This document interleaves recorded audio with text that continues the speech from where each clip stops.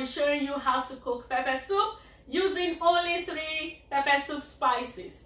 Please don't forget to hit the like button, share with your friends, and also subscribe to my channel. Now let's start cooking. So these are my ingredients for this soup. For this recipe, I'll be using sea bream fish. You can use catfish or tilapia. Here I have 2 garlic cloves, ginger, habanero peppers, chopped peppers, which is optional.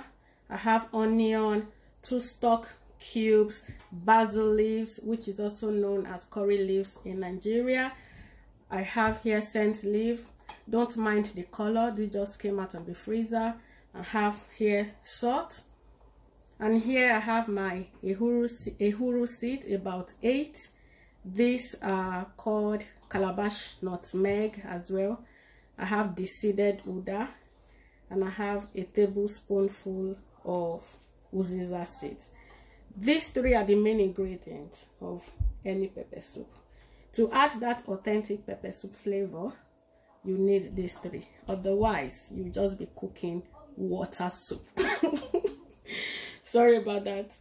So all right guys, let's start cooking. So to begin, I'm going to blend the mixture of garlic, ginger, onion, and pepper, and I'm going to set aside. And I'm going to blend the 3 pepper soup spices, ehuru, uziza, and uda, and I'm going to set aside. Now I'm going to be transferring the fish into the pot. Then I'm going to season with my stock cubes and salt. Be careful of the quantity of salt you're using. Next, I will add my blended pepper mixture.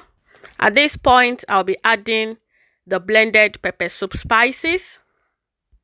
I'm adding all this together from the beginning. Like we all know, fish doesn't take time to cook.